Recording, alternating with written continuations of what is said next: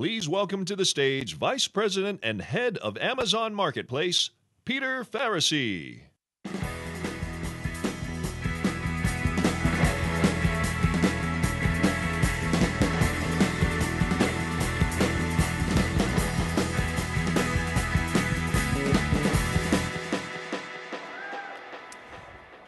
Thank you, guys, and good morning. Great to see such a nice crowd here. Grateful that you guys would come. It's been a great, actually, couple days. I don't go to very many conferences, but I think the Shop Talk crew has done an amazing job. Would you guys join me in giving these guys a big round of applause? I'm very impressed. Whenever I get lost, there's a yellow shirt directing me on where to go, and I think that alone is incredible. So thank you guys for coming here this morning. I'm going to talk mostly about a really interesting trend that I think is going to have a chance to change the world. And I want many of you to come join me as part of that trend. But I thought I'd first kick off and tell you a little bit about the Amazon Marketplace. For those of you I haven't met yet, I've been at Amazon the past 11 years. And the last 8 years, I've led this wonderful business called the Amazon Marketplace. And this past year, we announced that more than 50% of the units that are sold on Amazon actually come directly from these small, medium businesses and entrepreneurs and these brands. Many of them are like you here in the audience. And so we launched the marketplace in 2000. Some of you may know we have 11 different global marketplaces across the world, and we serve customers in over 189 countries. So it's a very, very inspiring business to be a part of. One of the things that I love about Amazon the most is that it's a very principle-based company. And what I mean by that is that we have a set of leadership principles that we really use every day to make hard decisions, to make business decisions, and to kind of think about how to solve hard problems. And one of the ones that I know many of you are familiar with is the one that's always at the very top of our list of leadership principles. It's called customer obsession. And one of the philosophies that Jeff had embedded in the DNA of the company at the very beginning is this idea of starting with customers and working backwards. And so for all of us, it's kind of fun, rewarding, because as we think about hard problems in the world, we sort of free ourselves up from the constraints of what we know that can be done or what that others are doing, and we start with the customer and we kind of work backwards from there. So it's very enjoyable. The thing that many of you may not know is how broad the definition of customers is at Amazon. And so can I just get a quick show of hands? How many of you are Amazon Prime members right now? Okay, fantastic. Wow, that's great. I guess I should say thank you to begin with at the very beginning of this. I'm very, very grateful that we have so many Prime members here today, and it's inspiring. We want to work hard to serve all of you very, very well. But one of the things that's interesting in my business is that we also consider brand owners and entrepreneurs to be our customers. And so I think every day about how can I help these small, medium businesses be successful all over the world. And so with that in mind, this mission we're on is fun because we think about what it's like to be an entrepreneur and how we can help them be successful. And this past year, we introduced two metrics that I think kind of give us a glimpse of whether or not we're having some success. The first one is that we began to measure how many businesses sell more than $100,000 of their products on Amazon. And we're using this $100,000 level as kind of a sign that these businesses are reaching an inflection point and they're about to get larger from there. That 100,000 number of businesses is up from 70,000 the year prior. And so we're really excited about the progress we're seeing there. Maybe one that's even more amazing and really inspiring is that we did an economic study of how many jobs do these brand owners and businesses create around the world. And last year, we believe they created 600,000 jobs, which is really, really incredible. And so this is one of the reasons why we love our mission so much, is that this really is, the health of your area of the world really depends a lot upon the health of small and medium businesses. And so we're very, very passionate about that. And many of you here in this audience have great brands and great products. And so my presentation today is really kind of an open invitation for us to work together and for us to help you grow. Now, I'm going to take a little bit of a turn here that'll be surprising, and I promise to get things back on track. But we're building something in Seattle that some of you may have seen, and it's a little bit unusual. These big three globes, I guess would be the best way to describe them, are like three big connected greenhouses, and they're called biospheres. And the idea behind it is to bring together over 3,000 unique species of plants from 30 different countries across the world. So for the first time, people could actually enjoy all those plants together in one area. It's really amazing. And it's going to be kind of cool for those who wonder, is it Wi-Fi enabled and can you actually do some work in there? The answer is yes. So it's going to be kind of a fun workspace for Amazonians during the day. But we're kind of doing a fun thing to help the plants nurture and grow, which is that we kick everybody out at 6 p.m. every night. We crank up the humidity to 85%. We crank down the temperature to 55 degrees. And it turns out for these plants, that's the perfect environment to help them thrive. And so funny enough, I'm using that as a little bit of an analogy for what we're trying to do with brands, because our goal is for us to do the same thing for brand owners all around the world. Now, as I talk about brands, I think many of you, myself included, would think of some of the world's most popular brands that we've done a lot of work with.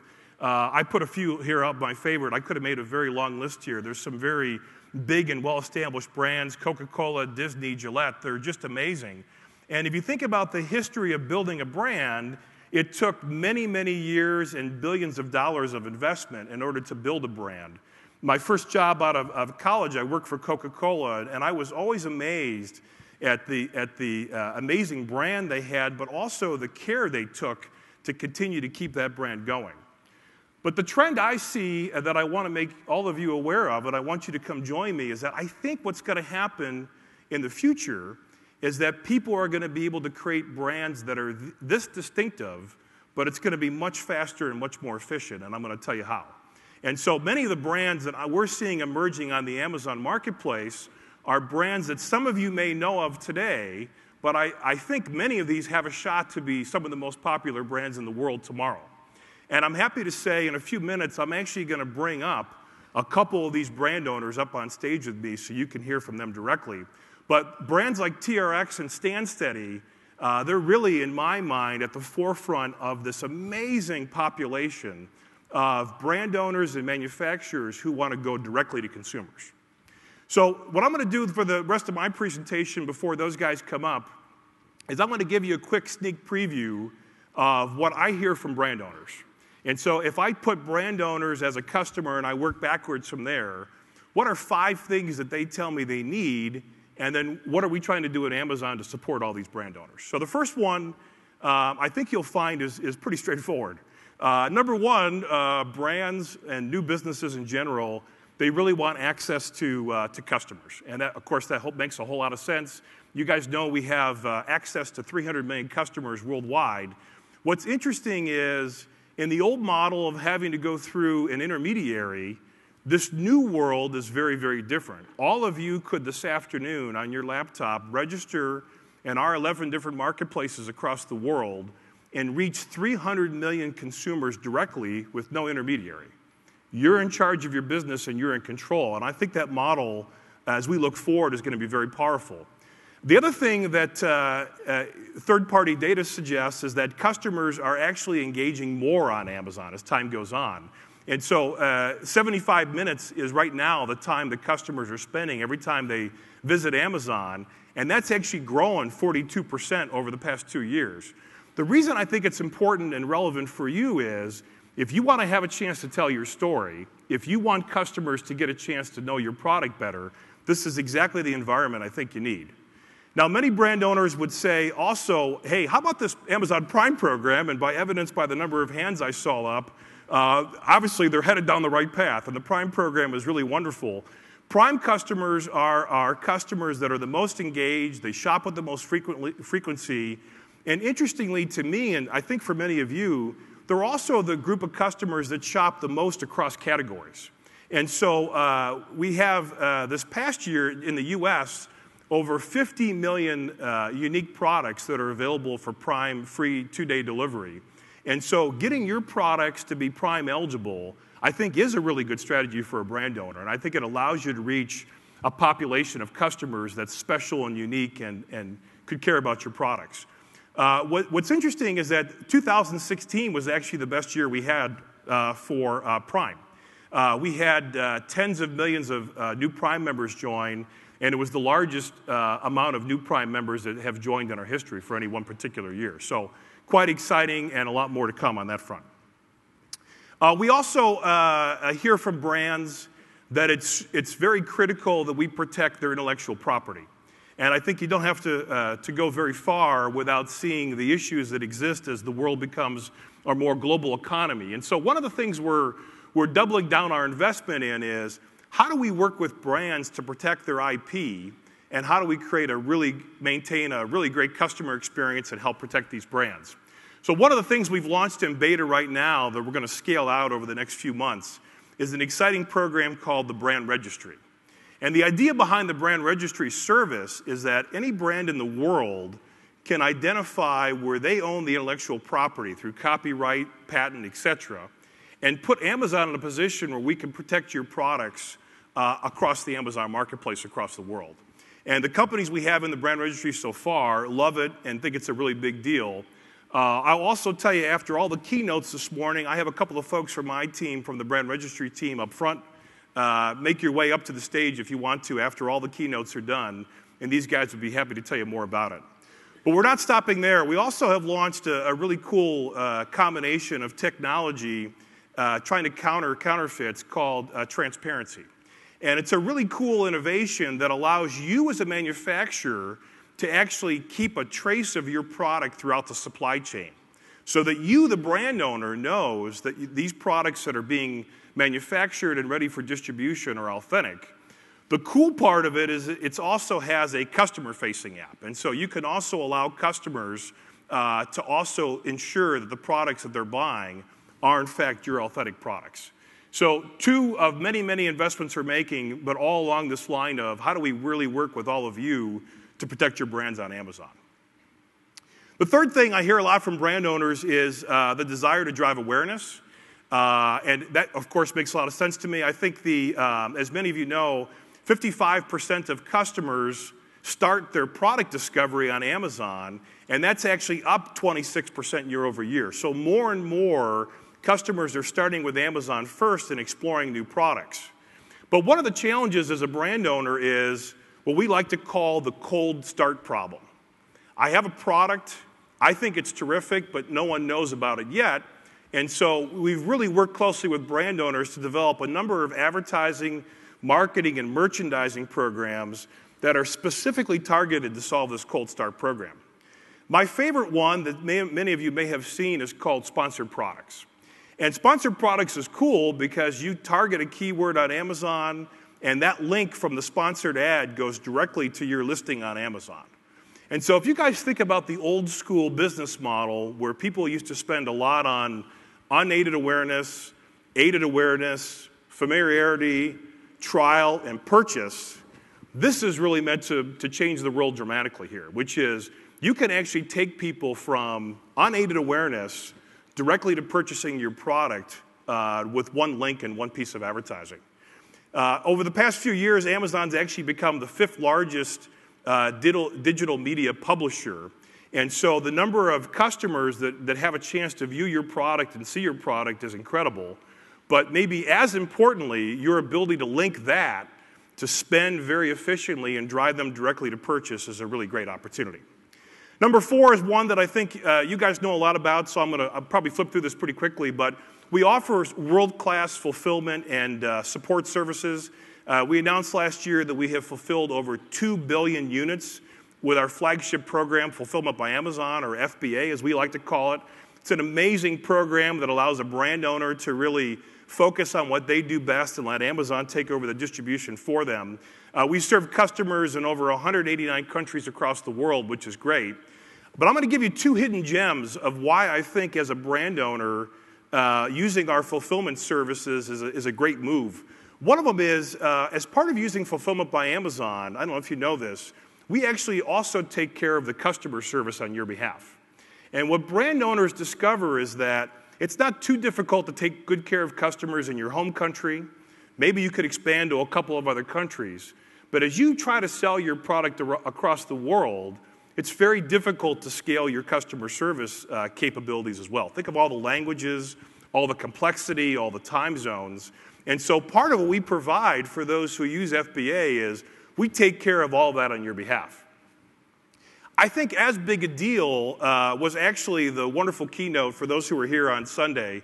I got to watch Stephanie Landry talk about Prime Now, but I love the innovations that are happening here around fulfillment because I think it's an interesting area because I think customers are really driving a lot of people to make investments here and figure out new ways to deliver products. Obviously, if you take a look at the lower right of the screen, we get a lot of attention from drone delivery. I think that's going to be incredible. The potential there is incredible. The Faricy family favorite is the Amazon Fresh truck you see up there. We're in about 15 or 16 markets across the U.S. But if you like fresh grocery delivery to your doorstep or scheduled time, it's just an amazing, amazing service. But I'll go back to the remarks that Stephanie made on Sunday. Probably the biggest deal, I think, for brand owners is that the delivery speed expectations are increasing. There's no question about it. When you take a look at the data, Stephanie made this point, 2-day delivery is kind of the norm right now, but we're headed to 2-hour delivery and 1-hour delivery. That's what customers want, and that's where I think the business is headed. And so for a brand owner and entrepreneur, you really get to take advantage of all the investments that we're making in these fast delivery services and all these unique services to fulfill your products, which I think is great. And I'll close out with one that some of you may not know about. It's kind of a fun business. About 4 years ago, we began to hear a lot from businesses on Amazon that one of their biggest constraints, funny enough, was capital. And it kind of makes sense. Many businesses reach this inflection point where without capital, they can't keep their hot products in stock or they can't expand their product line. And so we built a new business called Amazon Lending, which has been really wonderful.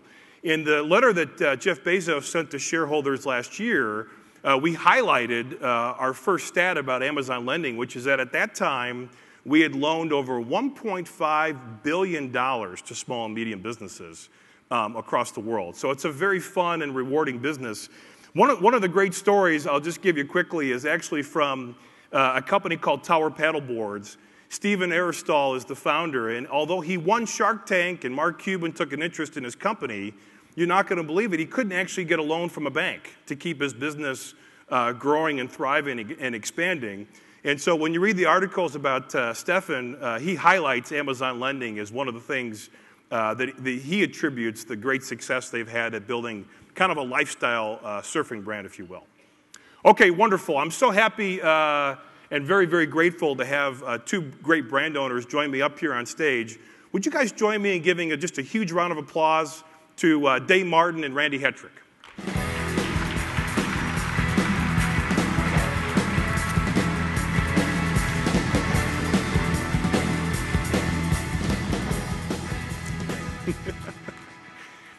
So great for you guys to come here. We got Dave from the East Coast, Randy representing the West Coast. I'm a Midwest guy, so we've got every geography covered. I would love for you guys, both of your stories are very inspiring about why you became an entrepreneur. And maybe, Dave, I could start with you. Would you guys share with this crew, why did you become an entrepreneur? Well, it's funny. It was pretty much by accident. So on New Year's Day, 2012, I was on my way to the gym and got in a car accident. And it was pretty minor. I actually continued on to the gym after filling out the police report. But I discovered over the next couple weeks, I actually wasn't fine. My back was hurting me from sitting all day at work, and it was fine on the weekends. So I did what I think many of us do for medical advice. I went to Google, and it recommended that I try a standing desk, which this was 2012, and nobody was doing standing desks at that point. So I immediately went to Amazon to look for the standing desk to buy, and there really wasn't anything that was appropriate for my cubicle office. Everything started at $1,500, and it didn't fit my needs.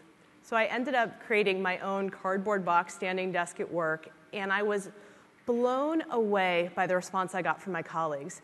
They kept pouring in with questions about what was I doing and why, but also sharing their own stories of their back injuries and how they felt that this product would help, a standing desk product would help them as well. So I took that feedback and worked with my father-in-law to prototype out some standing desks and got them live and got them in the office. And based on my colleagues' feedback, decided I'm going to go ahead and source this and start selling this product. So when you say entrepreneur by accident, it literally means by literally accident in by this case. accident with that car accident. That's a great story. And Day and her company have become one of our largest businesses on our Amazon business platform. We'll talk more about that in a minute. Randy, I've heard your story before, but you got to give this crew, it's an amazing, amazing story. Tell this crew how you became an entrepreneur. Well, I love that story. Yeah. Mine is sort of even maybe less probable. I spent sort of the first half of my adult life as a Navy SEAL, and we were deploying around the world a lot, and you couldn't take a gym with you. And so I came up with an idea on a deployment to Southeast Asia to train for the climbing part of the mission using an odd assortment of things. I had accidentally deployed my jiu-jitsu belt stuffed in my bag, and I pulled it out, tied a knot in the end of it, threw it over the door inside this little warehouse, and started leaning back to lift my body weight. And made a couple of quick modifications using some nylon from the parachute harnesses that we had, and ended up creating a body weight training harness that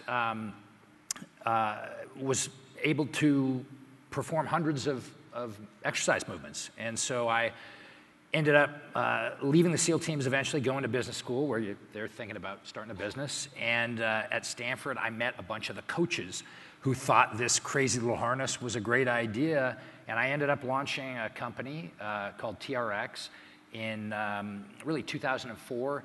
And it was an interesting timing because it was right at the moment when Amazon was expanding sort of from books to other things. So we got to be part of the first wave of other product retailers on Amazon, and we've been at it together ever since.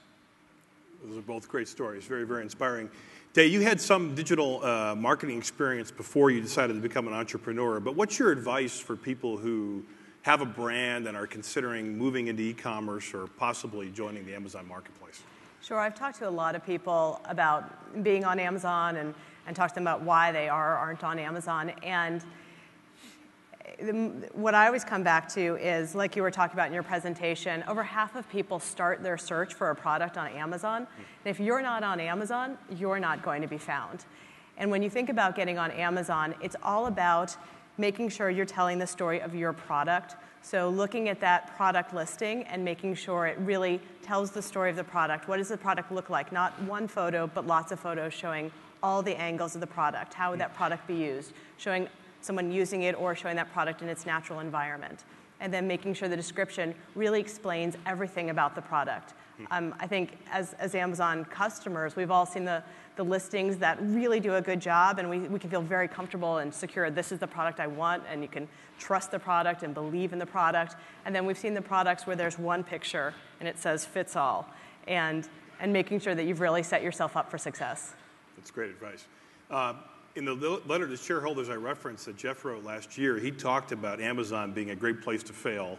Randy, a lot of entrepreneurs and brand owners do fail. Did you have any failures, and what did you learn from it that would benefit this audience? Well, with due respect to Mr. Bezos, I would suggest that failure, what is that? Especially in an early stage entrepreneurial venture. Really, it means you tried something that didn't necessarily work the way you wanted, you learned from it, and you pivot. And so I actually think that Amazon is an incredible place for new entrepreneurs to test fly new products, new concepts, new approaches at pretty low risk. And as an entrepreneur, you're trying to de-risk the business throughout the company's lifespan, but especially in the earliest days, right? So Amazon allows you to do that. I heard you talking about a few of the different programs. Yeah.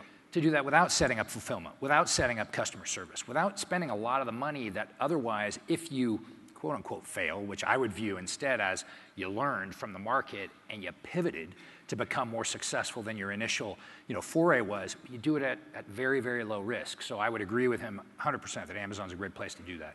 That's great. And that's a great point. And one of the things that I've shared with a lot of people, they say, well, I'm just not sure my business is ready for Amazon yet because of the enormous customer base. And I let them know, you can literally send 3 units into Amazon, 1 unit, 50 units. You don't have to go big. You can go very small and still take advantage of the entire Amazon marketplace and that prime shipping. That's a great point. Yeah, 300 million customers, if you thought about that demand spike overnight, does seem overwhelming. Randy, one of the things they say is, a best compliment is by someone trying to copy something that you've done. I see your black and yellow striped TRX straps in every gym across America, but it does mean you've had threats from people who are trying to infringe on your IP. What have you learned from that, and any advice for the audience on that front? Yeah, I mean, I think that there's concern out there in the online marketplace in general, and it's definitely justified. If you build a brand that has any level of success, you're going to get a whole variety of Me Too's, from the outright counterfeits to IP infringing knockoffs. And one of the challenges with a platform like Amazon and really the frictionless interface that Amazon created, which I don't think initially anticipated necessarily the way that could be gamed by fraudsters, that can become a problem. And as I mentioned, we were early to the party, so we got to experience that whole, the goods and the bads of it.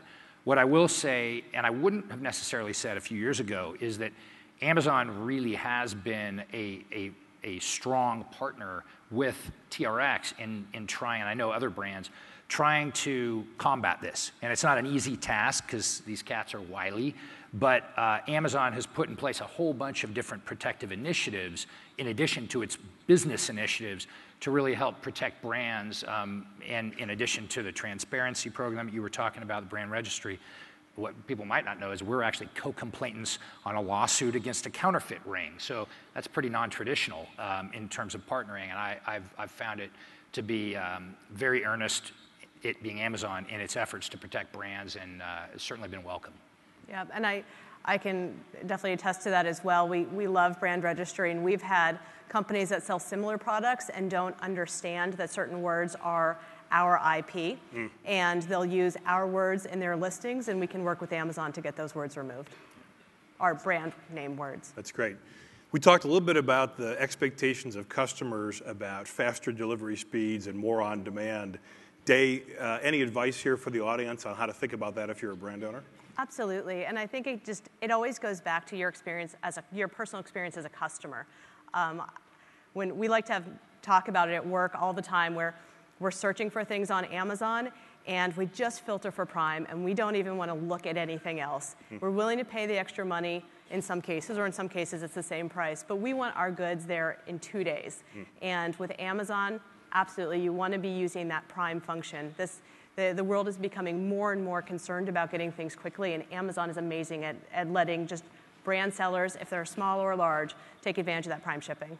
Yeah, I think you had shared with me, as part of serving other businesses, it's even a more demanding environment because many of these businesses want their office supplies very, very quickly. And so it's an even faster expectation than maybe consumers. And so, well, and for us, it's important because, when the impulse to get fit strikes, we want to snap to and get you the product right that before sounds you change like your mind. Yeah, it normally happens around January 1st as you were going to exercise for many people. How about, I'd love to hear, maybe in closing, a quick comment from each of you on where you go from here. Dave, you guys are actually the great example of this is the right point for more capital to help you grow this Stand Steady brand, not just on Amazon, but beyond. What are your plans? Well, we love selling on Amazon, and as you talked about, so many customers are on Amazon, and what I don't think you did mention is Amazon has this huge Amazon Business Initiative where they're working on making it so that not just all of our personal purchases are happening on Amazon, but all of our corporations that we work for, they're going to start placing their orders more and more on Amazon as well. So we sell office products, primarily standing desks, and we're looking to really rise with Amazon into that business space, expand out into different types of office products, and sell to those larger corporations. That's terrific. Look forward to seeing all that. Randy, where does TRX go from here? You guys going to make weights someday? Wouldn't that be ironic after being no weights? We're broadening our stance in the training universe to include other products beyond the suspension trainer that we created. But we've been a B2B business for the better part of 10 years. The big new horizon for TRX is taking the same kinds of tools and methodologies that we've been delivering to gyms and athletic training facilities to the great untrained masses, right, to the consumer landscape. And Amazon is going to be a key piece of that, in addition to other channels of distribution. So that's the big new frontier. And then beyond that, we spend a lot of time, and I'm passionate about this. the issue of veteran support, because I came from the SEAL teams and have been fortunate. And so one of the things that, and I certainly appreciate Amazon's initiative on this area as well, is helping vets transition from service and deployment overseas into reintegration, as the citizen soldier concept, reintegration. And I would encourage you guys who are hiring to really take a look at veterans, because you get some incredible gems, and helping them transition is one of the big things philanthropically that TRX is all about. Very inspiring. If there's anyone in the audience that we can be helpful to follow up with, we created a quick email alias. We'd love to hear from you. We'd love to be helpful for you on your journey as you think about building your brand. Would you guys join me in a great round of applause for these great entrepreneurs? Very inspiring story. Thanks very much. Thank you very much.